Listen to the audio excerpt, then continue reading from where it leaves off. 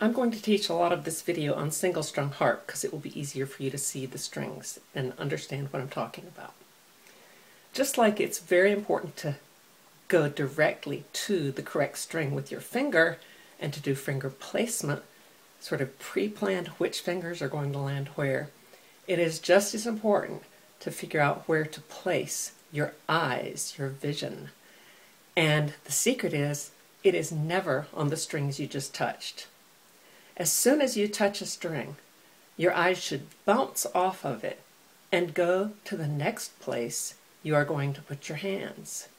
You never look at the strings once you've placed your fingers on those strings. You never look at your hand play. So I'll show you what I'm talking about and why it's effective.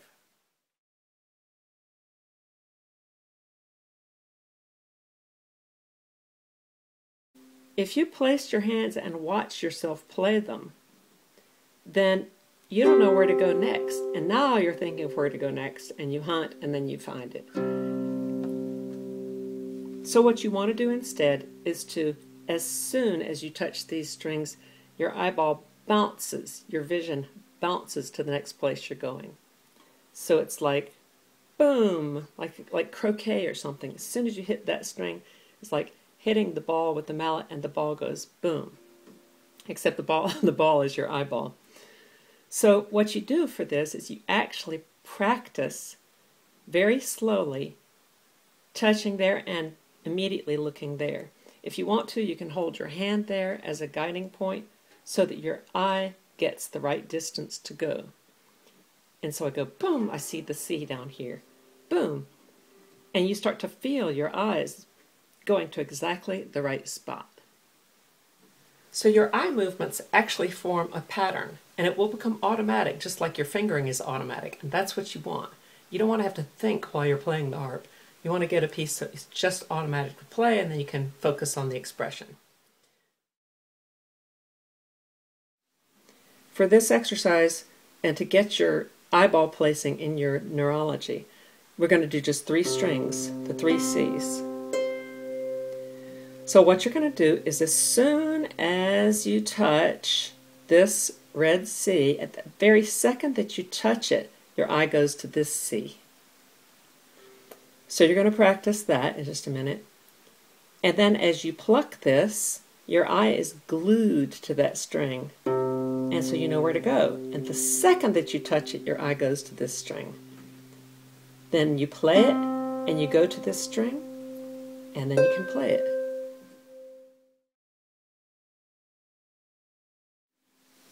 So in this one, we're going to cycle back down again.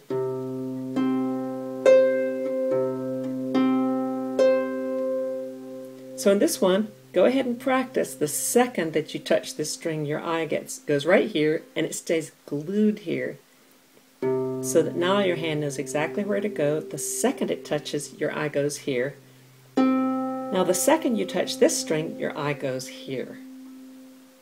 Now you know where to go. The second you touch it, your eye goes here. The second you touch this, your eye goes here. The second you touch that, your eye goes there again. So then it becomes very smooth to do. No hesitation.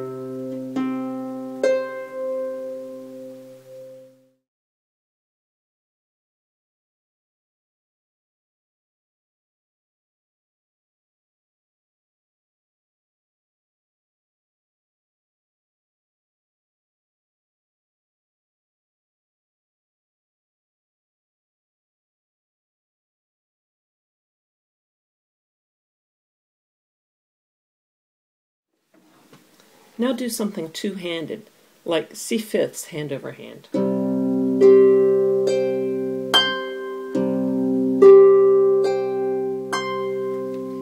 And make sure you feel your eyeballs moving and go really slowly at first. Place, and then my eyeball goes there. You could call it eyeball placing.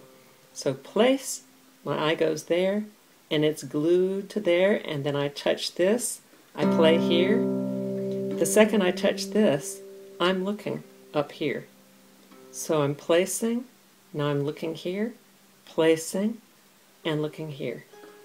Playing, then my hand knows where to go. As soon as I place, I look up to the next C, and then this hand knows where to go.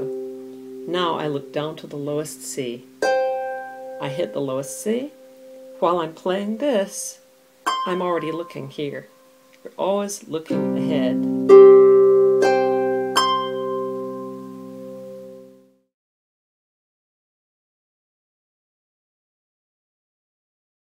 I'm back here on the double strung harp again, and the tune that you're going to learn very soon, next couple of tutorials, is Water Fairies, which you heard on tutorial 12. But anyway, I found that I was struggling with the passage, this part that goes,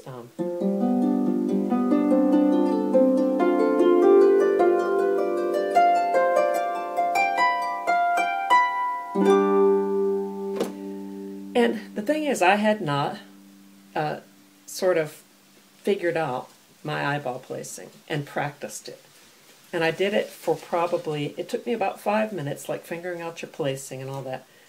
And I did it, practiced it, and it became automatic. And so now, as soon as I put my hands here, I'm not looking there anymore. My eyes have accurately gone to the next place I'm playing. Remember, you never look at your hands once they touch the strings. You always look ahead, and you look accurately ahead.